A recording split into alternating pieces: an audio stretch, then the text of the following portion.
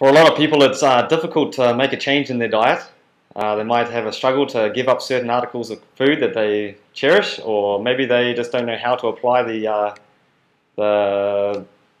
will of God in their dietary plan. Well, for me, it was pretty easy. At one time, I was living in an abandoned house, had no electricity, so all I could eat were things that didn't require a fridge or didn't require too much cooking. I was cooking on an open fire. And so I didn't have anything like meat, or didn't have eggs or milk or any of the perishable items. All I could eat were vegetables, really, that kept well, like carrots and potatoes and onions, things like that. And so maybe I think I ate some beans and things as well, but not so much, and some bread. And so it was very easy when I come to understand the truth, and they said, oh, you have to keep this diet. And I said, oh, I'll just keep on doing what I'm doing then. So it was very easy for me. But obviously there was a lot of things that I had to learn, how to actually eat healthily instead of just not eating the wrong things. So there's a lot of learning that went on. I was involved in my transition, but I thank the Lord that it was easy for me. Now, for some people, I realize that it's not that easy. So hopefully today we're going to help to give us a little bit more of an understanding on why we eat like we do as Adventists, and hopefully help to provide a little bit of motivation for others to change their diets if they need to. So in the key text, we had the scripture from 1 Thessalonians 4, chapter 4. And that says that every one of us should know how to possess our vessels in sanctification and honor, right? So we should know how to properly care for our bodies, in other words. We should know how to present our bodies a living sacrifice, and that's in Romans 12, verse 1. I beseech you therefore, brethren, you know this one? By the mercies of God, that you present your bodies a living sacrifice, holy and acceptable unto God. Is God, when they had the Old Testament times and they had the lamb offering, was God happy with a lamb offering, with an offering that was sickly? Now, what if the farmer, he said, oh, I'll keep the good cattle for myself and I'll just give God the ones that are all diseased or broken? No, God's not happy with that. And it's the same with us. He doesn't desire us to be unhealthy. He doesn't desire us to be sick. In fact, in 3 John verse 2, God said He desires us to be as healthy as our soul is healthy. Therefore, physically healthy as we are spiritually healthy. He desires that for us. And so He's given us a way to be healthy. Now, just one point, can diet save us? If I do all my power, put all my effort into keeping a healthy diet, becoming a vegan, all these sorts of things, getting every little nutrient that I need, getting the sunlight, getting the right frame of mind every day, is this going to help me get to heaven? No, it's not. Not really.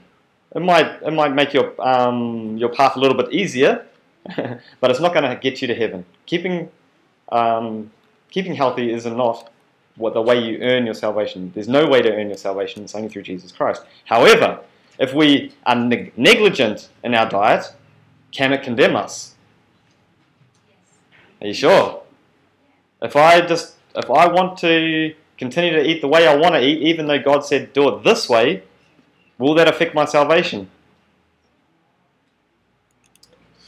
In 1 Corinthians chapter 3, verse 17, the Bible says, if any man defile the temple of God, him shall God destroy.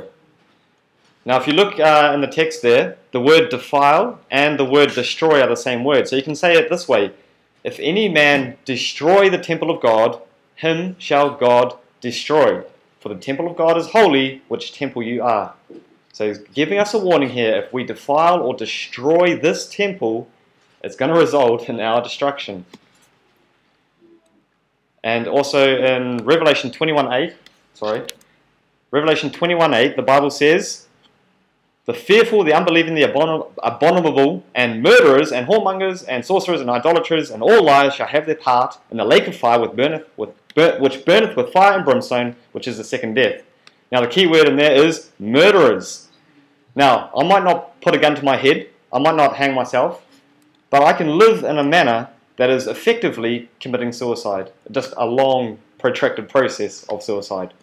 So we have to be very careful in the way we treat our bodies. Am I living the way that God wants me to live? Because if we're not, we really have to examine ourselves and see what we can do to rectify that. This here in Ministry of Healing, says, whatever affects the body has a corresponding effect on the mind and the soul. So the way we live not only affects our body. If our body is affected, our mind is affected. And if our mind is affected, now our soul is affected, our spirit, our spirituality, our life with Jesus Christ. So we have to be careful to keep everything in tune and in balance. Does that make sense?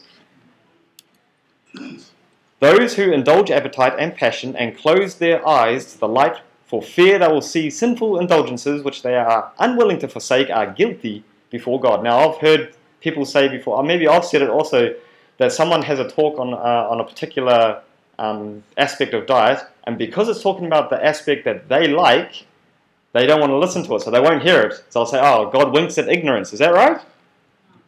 Well, he winks at ignorance, but does he wink at willful ignorance? No, sir. So we have to make sure that if we have light before us, and it's from God, that we don't close our eyes or harden our hearts to that light. Because if we do, we're guilty before God. Now, what is the perfect diet? There's a multitude of diets around. There's all sorts of ones with special names like the Atkins and the Paleo and I don't know all of them. But basically it comes down to three types. We can say there are three types of diet. Carnivorous, omnivorous, and herbivorous. Now carnivorous, there's a couple classes in here. You can eat all meat, anything you want. Pigs and mice and dogs. Actually, I was talking to my Filipino workmates, and they said, "Oh, when you go to the Philippines, you have to go to Humilis, because then you can eat the dog and you can eat the cobra." Yeah, it's aphrodisiac because it makes your blood hot. It's a stimulant, in other words. So there's a diet where you can eat anything you want. You can also eat clean meats only, and that's what a lot of Adventists choose to do. Just eat, the ones that God allowed in the books of Leviticus and Deuteronomy. Now, obviously, Adventists, we're going to eat herbs as well, so they're not entirely carnivores. So I'm just saying that maybe there are people that eat only clean meats, but probably few and far between. Most of the Adventists will eat clean meats and the plant foods. Pescatarian, anyone know what pescatarian is? Yeah, eats fish, plants and fish, right? So they'll say, okay, I'll cut out, I recognize the evils of red meat and maybe chicken and turkey and all that, but I'll still eat fish. Yeah, okay, that's a choice of some. Then you have the ovo-lacto-vegetarian, and they'll say, I'll cut out the fish, the chicken, and the red meat, but I'll still eat eggs and milk, eggs and dairy, right. And then you have the ovo-vegetarian, and they'll say, we'll cut out the milk, we'll cut out the meats, but we'll only eat vegetarian plants and eggs. How many herbivorous diets do you think, is that even the way you say it, herbivorous? I don't know. How many diets for the herbivore are there, do you think? How many classes? Two. What are they? Sorry? Only plants. How many types of diet will only include plants? Huh? Vegan, I hear. Okay. Any others? Huh? Vegetarian. What? What's the difference between vegan and vegetarian? Dairy products. Yeah, we're not talking about dairy products. We're talking about only plants. Only vegan? Is that the only one? There's another one. It's fruitarian. Or fruitarian. So it's only fruits. It's only fruits, okay? So no vegetables. What foods were our bodies designed for? Genesis 1:29. What is that, sister?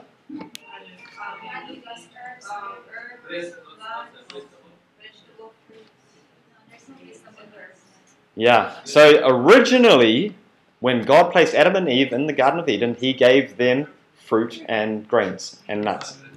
That's it, just fruit. They were fruitarians. But then after sin, what happened? Vegetables were added. You'll till the soil now. Look at this quote in Ministry of Healing 295. In order to know what are the best foods, we must study God's original plan for man's diet. He who created man and who understands his needs appointed Adam his food. Behold, he said, I have given you every herb yielding seed, and every tree which is the fruit of a tree yielding seed. To you it shall be for food. Upon leaving Eden to gain his livelihood by tilling the earth under the curse of sin, man received permission to eat also the herb of the field. Because before that was just for the animals. Now God says, now it's for you as well. So grains, fruits, nuts, and vegetables constitute the diet chosen for us by our Creator. These foods, prepared in as simple and natural a manner as possible, are the most healthful and nourishing. So which diet is the diet that God desires for us today? Is it the carnivorous diet? Herbivorous? Which one? The fruitarian. No. The vegan. We call it vegan, but let's just call it, okay, well, yeah, there's no other name. Let's say vegan for now. We don't want to get associated with like the people that don't eat honey and all this sort of thing, but anyway. Again and again, I have been shown, so this is a direct revelation from God. I have been shown that God is trying to lead us back step by step to His original design, which was Genesis 1:29 with the added vegetables, that man should subsist upon the natural products of the earth. Now notice here, there's a couple of key words. Original design. Eventually we're going to be in heaven, right? And maybe we'll have the fruitarian diet in heaven. I'm not too sure, because it says the leaves are given for the healing of the nations, right? So maybe we'll still have some vegetables. I don't know. But what we can know for sure is that God wants us to eat the way they ate in Eden, obviously after sin. It was the same. Sorry? They eat banana in heaven? Manna. Oh, okay. Okay, so God wants us to eat His original planned diet for us, which is Genesis 1:29 and Genesis 3:18. Fruits and vegetables and grains, nuts. Notice here though the word step by step. Let's not jump into extreme measures, right? This is what I did when I first heard about the diet reform. I just cut out everything that involved animals, but I didn't know what to replace them with. So we have to be intelligent and do things step by step. That's why in Counsels on Health it advises us to let the diet reform be progressive. What does progressive mean? Going up, right? Improving, right? So if you drew a graph, it might look like this, going up. You know, you can start from down here, and you're going to reach a higher point. Now notice that not only does it reach a higher point, you're aiming upwards, but it also continually is aiming upwards, right? You never get to a point where it's flatlining, right? You're always trying to improve. I'm going to show you. So say you start with all meat. Oh, hang on, we'll put all our diets on here. Say you start with all meat. Now, the first thing obviously you're going to do is throw away those things that are really harmful. You have to, right? Like the pork and the mice and the dogs and the cobra. Got to throw those away. So maybe you'll move into clean meats, and then you might go to just the fish. Then you might just go eggs, milk, and vegetarian. Then you might just go eggs and vegetarian. Finally, you might end up vegan. And maybe if we get to heaven, I'm not sure, we might be fruitarian. I'm not too sure about that one. But notice how there's a progression. We're not going backwards. We're not going flatlining, not staying stationary. We're always improving. We're progressing. So, all meat. Was there a time when all meat was a prescribed diet for mankind?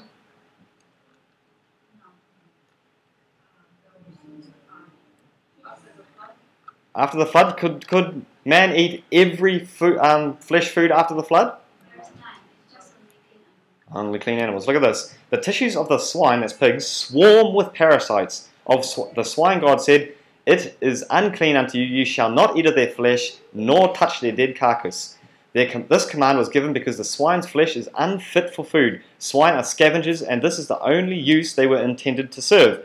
Never, under any circumstances, was their flesh to be eaten by human beings. It is impossible for the flesh of any living creature to be wholesome when filth is its natural element and when it feeds upon every detestable thing. So never was the swine or the pig supposed to be eaten. So the all-meat diet, we can rule that one out. We should immediately get rid of that one. Now, clean meats. Is there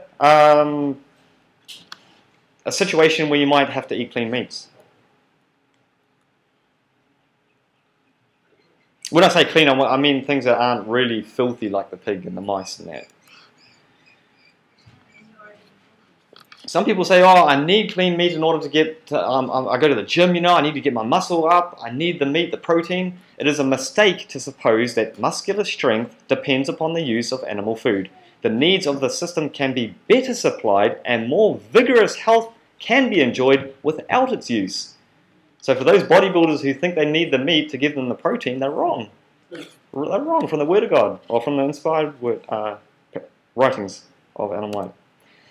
Those who eat flesh are but eating grains and vegetables at second hand.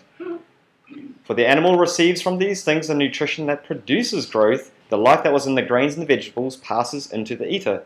We receive it by eating the flesh of the animal. How much better to get it direct by eating the food that God provided for our use? Does that make sense? Yeah, the cow, the elephant, the hippo, they eat a lot of plant material, right? And they're huge and powerful. Yeah. So should we eat them to get huge and powerful, or should we eat what they eat?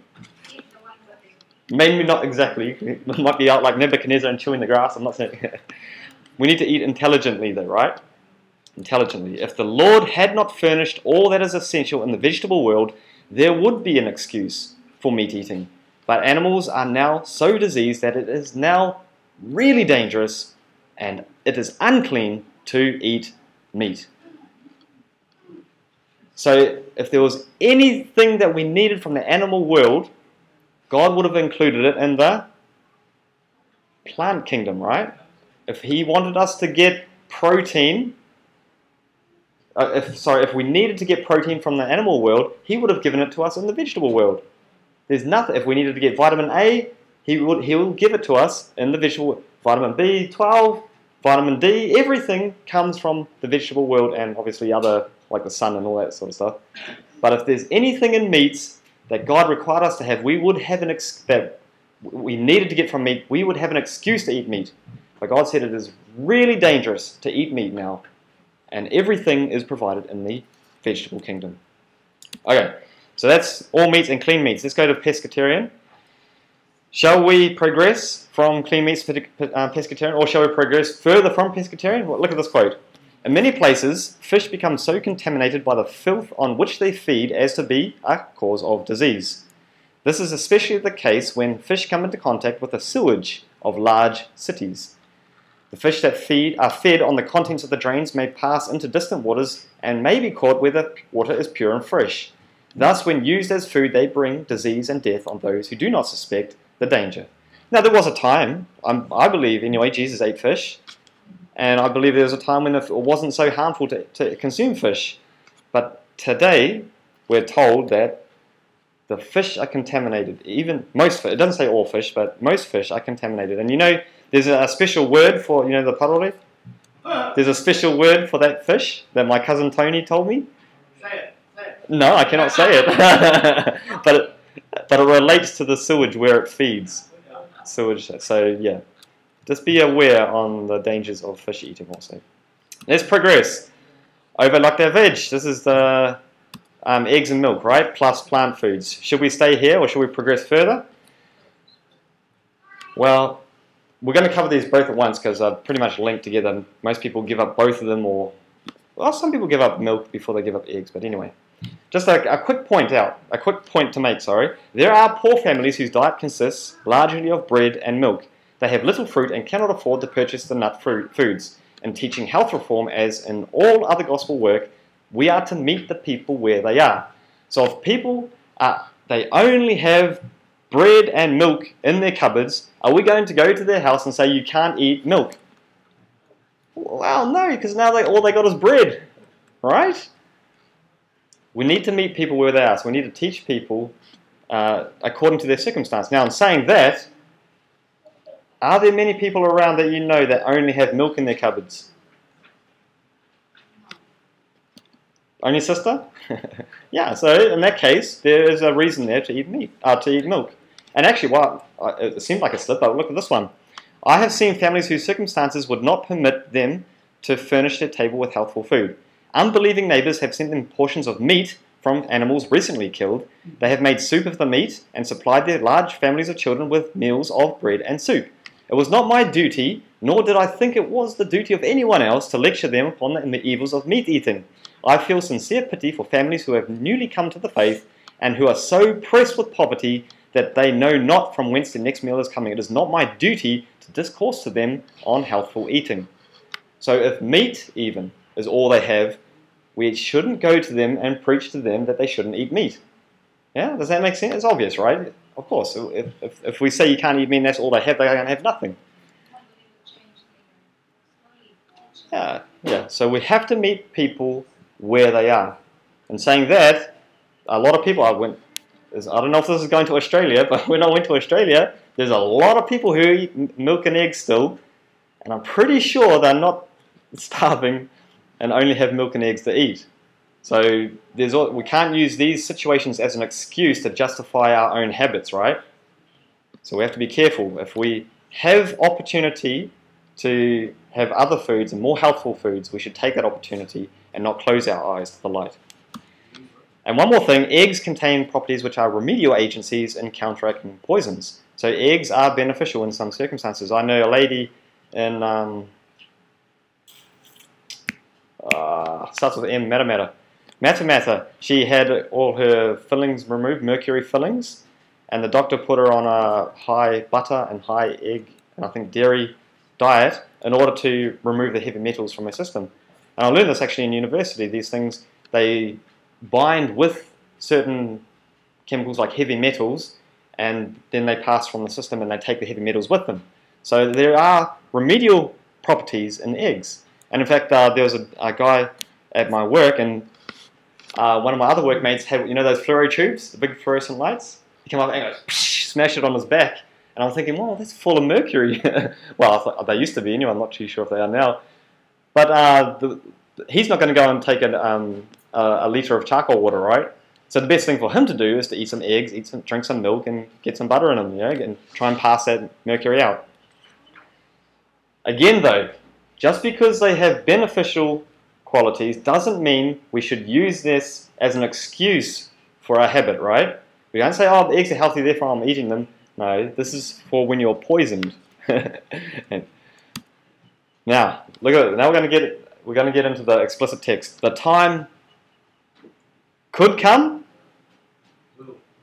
The time will come when we may have to discard some of the articles of diet we now use, such as milk and cream and eggs. Now this is a little bit confusing, right? Because it says will, the time will come, and then it says when we may have to discard these products. And if you read the Counsels on Diet and Foods, this is the sort of quote that they'll put in the publisher's preface, and they'll say, she said it might happen, and therefore they recommend the lacto-ovo diet in the Counsels on Diet and Foods. But is this really what Ellen White said? Did she say that it might happen and might not happen? Well, remember, we have to take, when we're looking at the Bible, right, we have to take the whole Bible. And also, when we're looking at the Spirit of Prophecy, we have to take all the quotes. Now, she said the time will come when we may have to discard in this passage. Then she said, but I wish to say that when the time comes that it is no longer safe to use milk, cream, butter, and eggs, God will reveal this. Is this a maybe now? Does she say, I wish to say that if the time comes that it is no longer safe to use milk, cream, and butter, God will reveal it? When the time comes. Now don't worry, there's a lot more quotes that are very specific, but I'm just going to use this one for now. What is God going to do when the time comes that it's time for us to discard these items? What is he going to do according to this quote? Let us know. He's going to let us know. He's going to let us know that eggs and milk are no longer safe. Right? This is in 1873. She said, we have always used a little milk and some sugar. This we have never denounced, either in our writings or in our preaching. We believe cattle will become so much diseased that these things will yet be discarded. But the time has not yet come for sugar and milk to be wholly abolished from our tables. So in other words, back in 1873, the time wasn't there when these things, God had not revealed that it was unsafe to eat them, right? But what is she saying here? We believe cattle will become. Now people will say, oh look, this is just her belief. Keep reading. The light given me is that it will not be very long before we shall have to give up any animal food. This is the light given me. It will not be very long before we shall have to give up any animal food. Even milk will have to be discarded. Disease is accumulating rapidly. The curse of God is upon the earth because man has cursed it. That was in 1899. The diet reform should be progressive. As disease in animals increases, the use of milk and eggs will become more and more unsafe. An effort, this is what we should do now, an effort should be made to supply their place with other things that are healthful and inexpensive. The people everywhere should be taught how to cook without milk and eggs, so far as possible, and yet have their food wholesome and palatable. So do you think it's a maybe God's going to remove this eggs and milk from our diet? It's a definite, right? It's obvious. And not only is that, is she saying it's going to happen in the future, she's saying we need to do something now. We need to learn how to eat without these things, and we need to teach people how to eat without these things. It's very clear. Let the diet reform be progressive. Progressive, remember? Remember that word, progressive. We have to keep on moving upwards. Let the people be taught how to prepare food without the use of milk or butter. Tell them that the time will soon come when there will be no safety in using eggs, milk, cream, or butter, because disease in animals is increasing in proportion to the increase of wickedness among men. It's going to happen. It's going to happen. She said this to a doctor. Dr. Rand, educate yourself to discard all flesh meat. Soon, butter will never be recommended, and after a time, milk will be entirely discarded. For disease in animals is increasing in proportion to the increase of wickedness among men.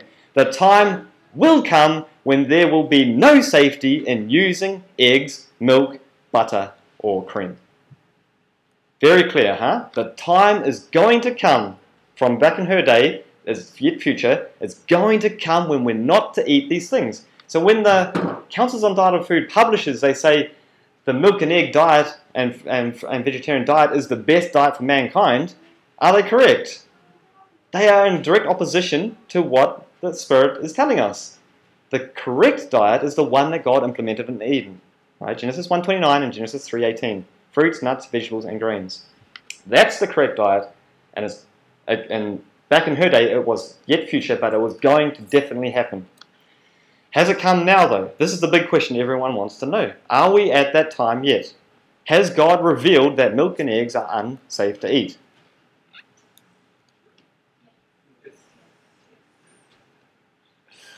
Let's start with eggs. This is in the US Food and Drug Administration government website in the USA. Egg-associated illness caused by salmonella is a serious public health problem. Infected individuals may suffer mild to severe gastrointestinal illness, short-term or chronic arthritis, or even death. Do you think it's safe to eat something that might cause your death? This is from the government. Now, we have to be careful when we're listening to government websites because, you know, they can be a little bit persuaded sometimes, maybe either way. Fresh eggs, even those with clean, uncracked shells, may contain bacteria called salmonella that can cause foodborne illness, often called food poisoning. The US Food and Drug Administration estimates that 79,000 cases of foodborne illness and 30 deaths each year are caused by eating eggs contaminated with salmonella. They say, oh, it's only 80,000 amongst 320 million, it's only 30 amongst 320 million, that's not so bad, right? The point is, these are the people that died, these are the people that got sick. It doesn't mean to say that the people who didn't die and didn't get sick weren't eating poison food. They weren't eating bacteria-laced eggs, you know? It's just that they didn't die from it. So don't get the idea that because people don't die that it's safe. That would be a bit ridiculous. Anyway, we've got a quote on that later anyway. Now,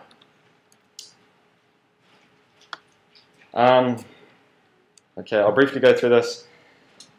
It's very easy to find out. If you want to know if eggs and milk or whatever are healthful or not, all you have to do is go to Google Scholar or PubMed and just search pathogens, eggs, pathogens, milk, diseases, eggs, bacteria, egg, all this. And you'll come up with all the scientific articles about eggs and their diseases.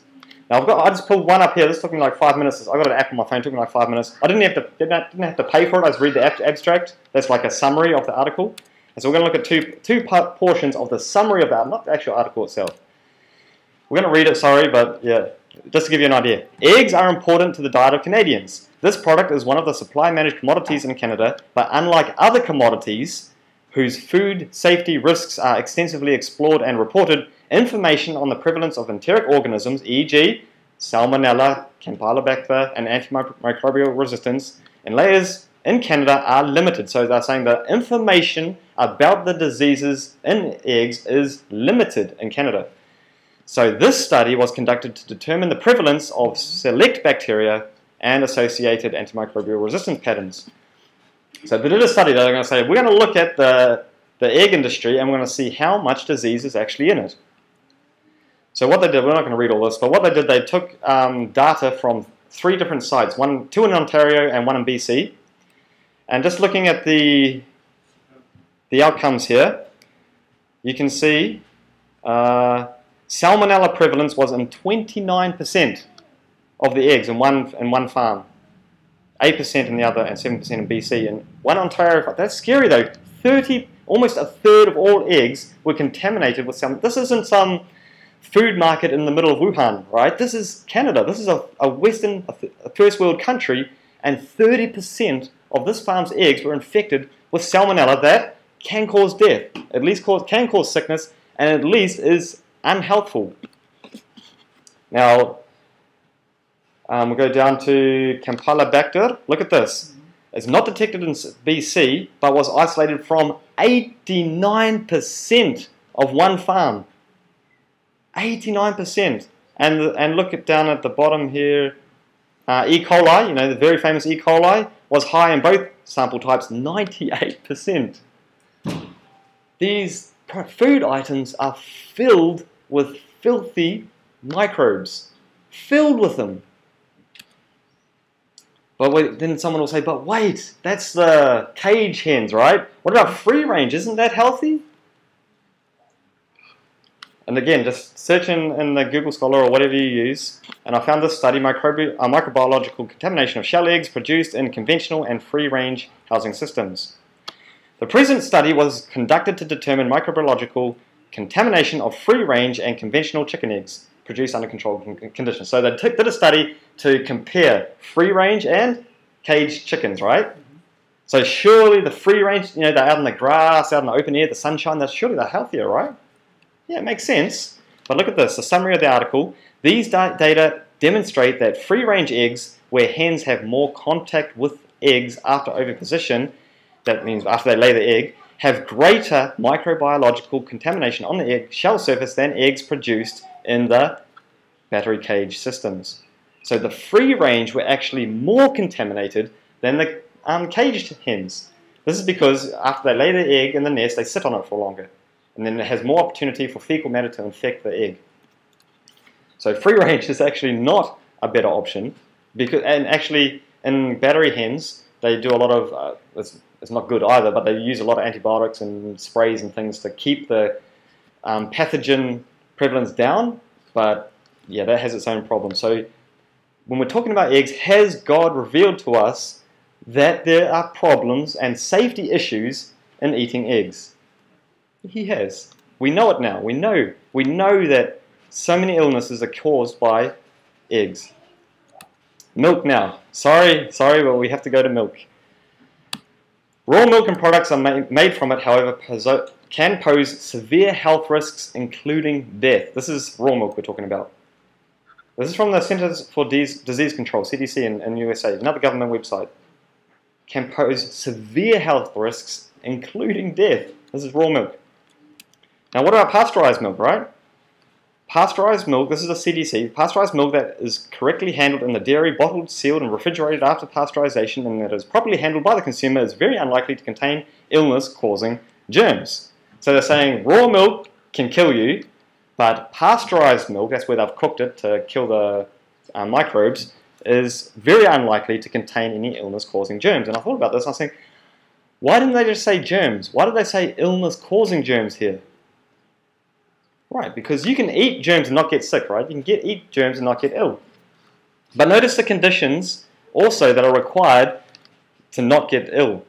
It has to be correctly handled in the dairy, it has to be correctly bottled, it has to be correctly sealed, it has to be correctly refrigerated, and then it has to be properly handled. So all these conditions determine whether or not the milk is going to be bad for you or good for you. And if it meets all those conditions, it's very unlikely to contain illness-causing germs. But does it contain germs just the same? So I looked up another study. Foodborne pathogens in milk and the dairy farm environment. No, we're not going to read... Oh, I hope we're not going to read that. Okay, just read some of it. Milk and products derived from milk of dairy cows can harbour a variety of microorganisms and can be important sources of foodborne pathogens. The presence of foodborne pathogens in milk is due to direct contact with contaminated sources in the dairy farm environment and to excretion from the udder of an infected animal. Most milk is pasteurized, so why should the dairy industry be concerned about the microbial quality of bulk tank milk? Now, there are several reasons. So they're saying milk does contain pathogens, does contain these microbes that cause you illness, but if pasteurization cleanses the milk, why does the dairy industry worry about the microorganisms? Or why do they take samples from your milk tanks and test them for the microbes? Why are they worried about it if it's all destroyed in the pasteurization? Now they give some points here. Number one, outbreaks of disease in humans have been traced to the consumption of unpasteurized milk and have been also traced back to pasteurized milk. Right, so pasteurized milk has caused disease. Unpasteurized milk, number two, unpasteurized milk is consumed directly by dairy producers, farm employees, and families, their neighbours, and raw milk advocates. So there are people who still drink raw milk. And that's, remember, the CDC said that can cause your death, or at least severe illness. It's very bad for you. But there are people who still drink. So the dairy industry is still interested in that, in the microbes in milk for that reason. Number three, unpasteurized milk is consumed directly by a large segment of the population via consumption of several types of cheeses manufactured from unpasteurized milk. So the milk might be clean, but the cheese is filthy. Okay, number four, entry of foodborne pathogens via contaminated raw milk into dairy food processing plants can lead to persistence of these pathogens in biofilms. That means the bacteria will create like a shield over itself that it cannot be destroyed. And this is what can happen in dairy processing plants. And subsequent contamination of processed milk products and exposure of consumers to pathogenic bacteria. So if they've got a big shield over them, they're not going to die. They're going to survive the pasteurization process, and they're going to infect the consumer. And number five, related to it, pasteurization may not destroy all foodborne pathogens in milk. And number six, inadequate or faulty pasteurization will not destroy all foodborne pathogens. So when the CDC gave their list of conditions, they said if it's handled correctly, bottled correctly, all this, those are the problems. Those are the problems with pasteurized milk, is because it's not always handled properly, it's not always pasteurized properly. There are contamination factors. It's not 100% clear and certain that you're going to get a perfectly clean glass of milk when you pour it from the tub. It cannot be. It cannot be. And the fact that we know these pathogens are in there to start with should be a concern to us anyway. Furthermore, pathogens such as Listeria monocytogenes can survive and thrive in a post-pasteurization processing environments, thus leading to recontamination of dairy products. These pathways pose a risk to the consumer from direct exposure to foodborne pathogens present in unpasteurized dairy products, as well as dairy products that have become recontaminated after pasteurization. Okay, so that was a big mouthful, right? Sorry about that. But basically it's saying pasteurized milk is bad for you. Unpasteurized milk is really bad for you. Pasteurized milk can be bad for you still. And the fact that we're eating stuff that is filled with microorganisms, even though they're dead, should sicken us anyway. But we'll say, wait a minute, I don't get sick every time I eat milk and eggs. Or any time I've eaten milk and eggs, I've never gotten sick. Does that mean they're healthy? Does that mean they're safe? Look at this. The effects of a flesh diet may not be immediately realized, but this is no evidence that it is not harmful. This is talking about meat now. So you can eat meat and not get sick, right? But that doesn't mean that it's not harming you. Few can be made to believe that it is the meat they have eaten which has poisoned their blood and caused their suffering. Many die of diseases wholly due to meat eating, while the real cause is not suspected by themselves or others. So in other words, they're going to eat meat, they're not going to get sick straight away, but their blood is still poisoned and they're still going to suffer in the future. And the same thing happens if we eat other contaminated foods. We might not get sick straight away, we might not get A&E, might not get the food poisoning. I've had the out the send, it's terrible. But we might not have that. However, it's still having an effect on our body, on our temples. Now, the second, so that was a big thing. How do we know when it's time to give up milk and eggs? Number one reason was God will reveal when it's unsafe, right? Number two, God will provide a substitute. He will. We see that cattle are becoming greatly diseased. The earth itself is corrupted. We know that the time will come when it is not best to use milk and eggs. But that time has not yet come. We know that when it does come, the Lord will provide. The question is asked, meaning much to all concerned, will God set a table in the wilderness? I think the answer may be yea, God will provide for his people. So he's saying if the time comes when milk and eggs have to be discarded, God is going to replace them. He will provide a replacement.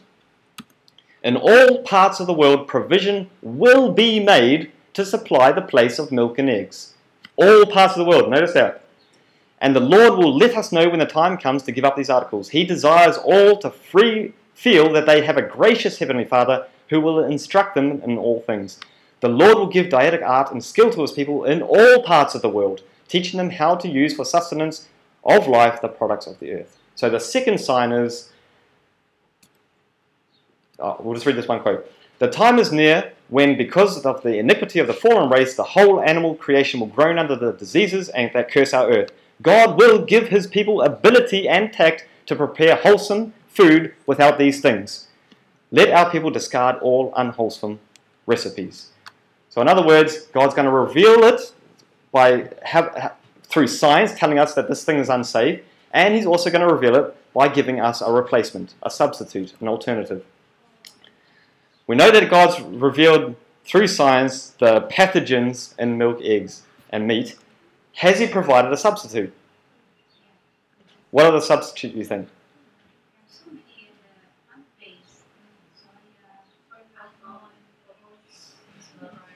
Okay.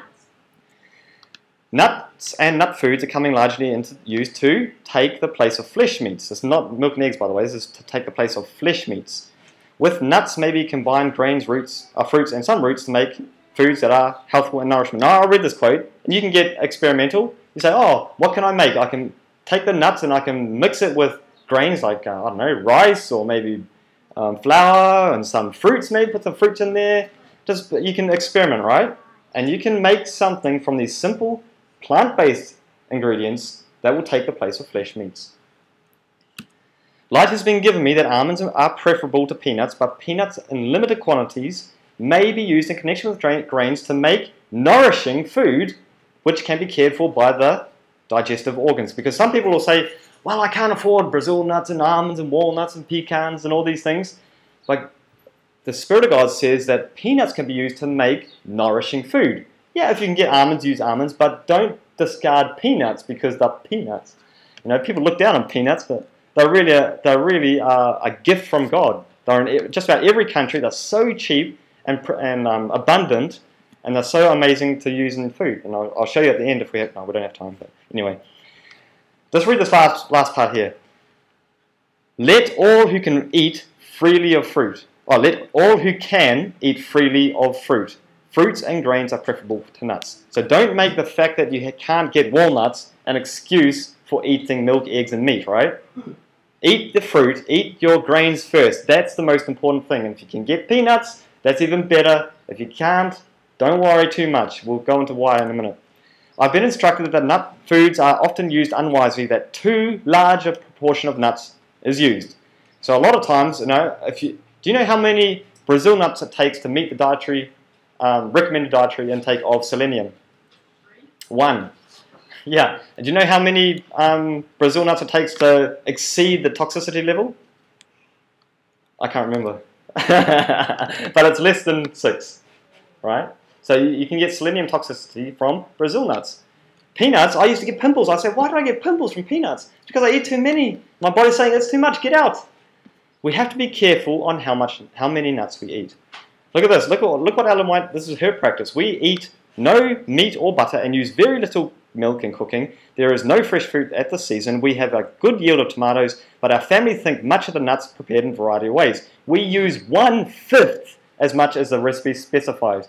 So if the recipe specifies 1 cup of nuts, she's going to use 1/5 of a cup.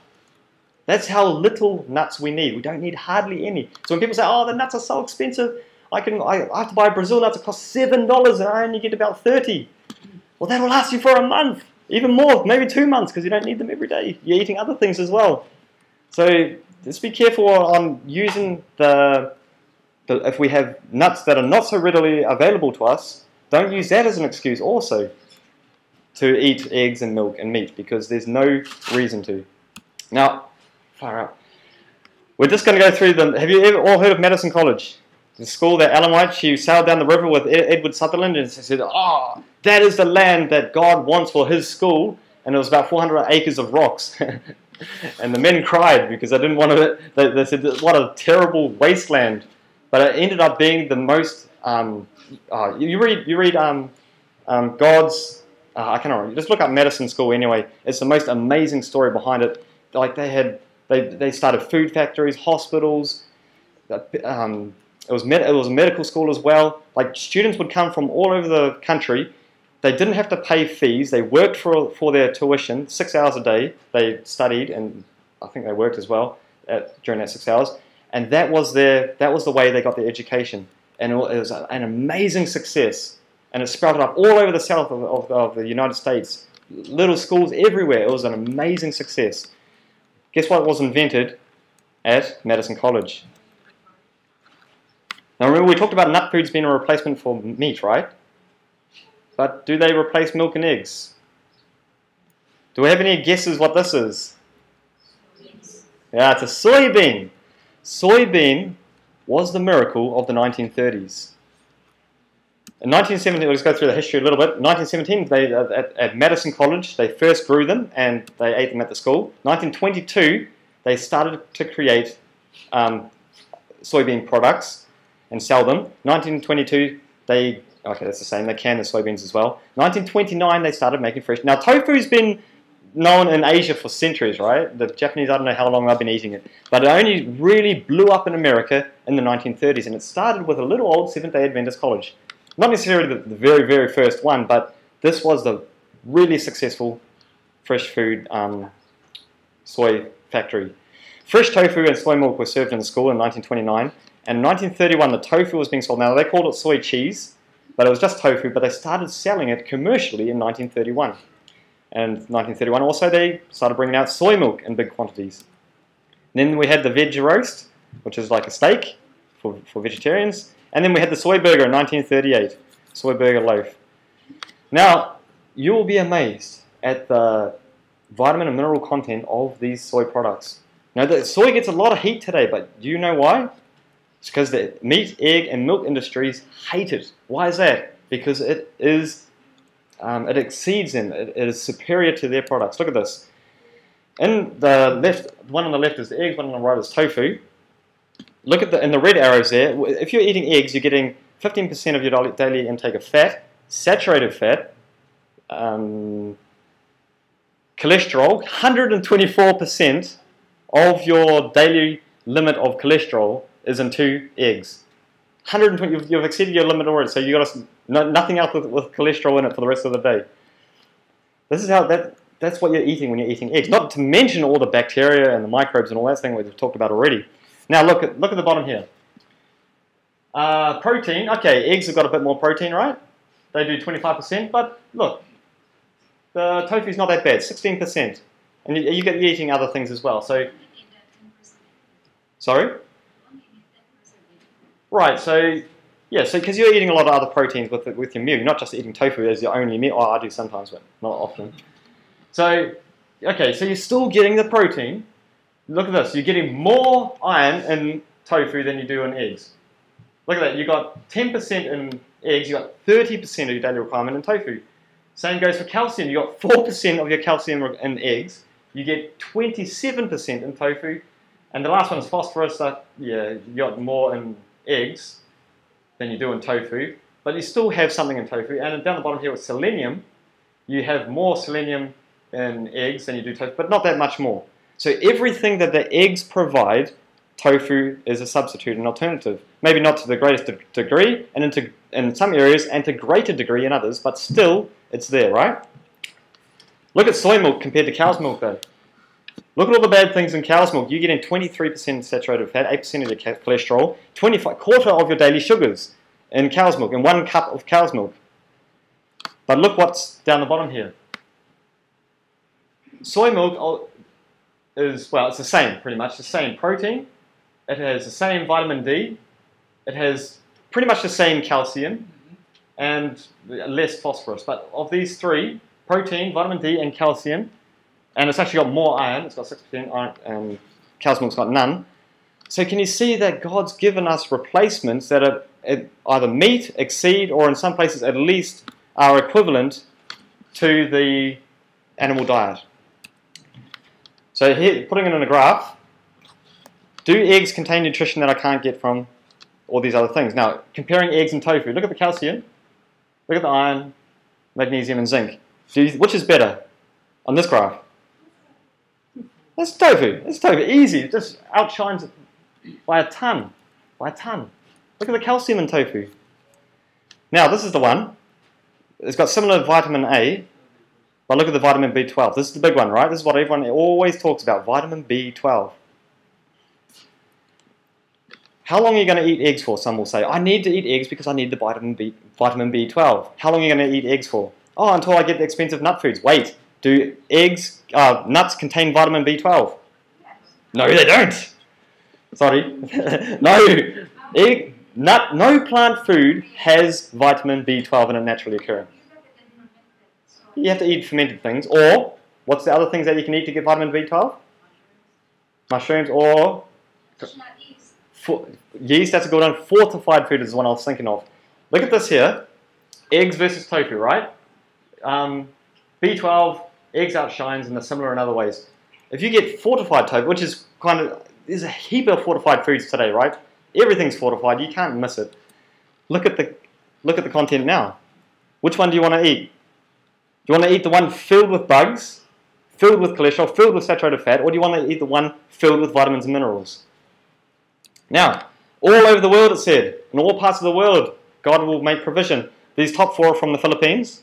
You know these all? You know these ones? You've eaten all these ones? I've had the sausages, the meat magic. I think that's all I've had. Sausages and the meat magic. They're good though. See? You like the sausage? These ones are New Zealand ones. Have you eaten nuthelene, nut meat, or casserole mince? Yeah. I like the nut meat, but I do. Yeah, it's really bad for my workmates during the day. Let's just say that. But I really like the nut meat. But look at this. They all have fortified vitamin B. I'm not too sure about the Filipino ones, but all these ones have iron and B12 fortification, and tofu's there as well. So in all parts of the world, provision will be made to supply the place of milk and eggs. And the Lord will let us know when the time comes to give up these articles. How is He going to let us know? What two ways are we going to know? Number 1, He's going to reveal the unsafe. What's the other way? You'll be running for the toilet. That's a quick way to learn. The other way is He's going to provide a substitute, an alternative, a better way. And look how He does this. The Lord will give dietetic art, and skill to His people in all parts of the world. Now, there's some amazing cooks. I heard Pampanga's nice, but they can eat some very adventurous foods. But all over the world, God is giving wisdom, right? So when to sum it all up, the time will come when we may have to discard some articles of diet which we now use, such as milk and cream and eggs. Wait until the circumstances demand it. How will the circumstances demand it? When it's unsafe to eat it, and the Lord prepares a way for it. How will we prepare a way for it? By providing a replacement. These two things. If He reveals it's unsafe to eat and He gives us a replacement, do we have any excuse to continue in our old ways? God says we want to be progressive in our diet reform. Just going to finish now. The grains with fruits, nuts and vegetables contain all the nutritive properties necessary to make good blood. In grains, fruits and vegetables and nuts are to be found all the food elements that we need. Sorry, Council on Diet and Foods publishers. You're misleading the people. You're giving misinformation and it's terrible. You should read your books better. All the elements of... This is from the same book, by the way, all these quotes. How can they read this and then put it at the front? You need animal products. Anyway, all the elements of nutrition are contained in the fruits, vegetables, and grains. Grains, fruits, nuts, and vegetables in proper combination contain all the elements of nutrition. In order to strengthen in them the moral perceptions, the love of spiritual things, we must regulate the manner of our living, dispense with animal food, and use grains, vegetables, fruits as articles of food. That's what we want to do. But remember, it's progressive. Let's take it step by step. Let's not tread on each other and point fingers or anything like that. Let's just examine our own selves, our own lifestyles, and see where we can improve. God said, today, if you hear His voice, if you've been convicted today, don't harden your hearts as they did in the provocation in the day of temptation in the wilderness. What did they do? What did the Israelites do in the wilderness when God fed them with manna? He gave them food. What did they do? Moan. They whinged and moaned. They said, no, we want the flesh pots of Egypt. And God sent them quails. And what did they do? They ate them. What happened? Thousands died in a day. Let's not be like the Israelites and harden our hearts when God gives us such a wonderful and bountiful provision to meet our every dietary need. Wherefore, therefore, whether therefore ye eat or drink or whatsoever you do, let's do it all to the glory of God. Amen. Amen.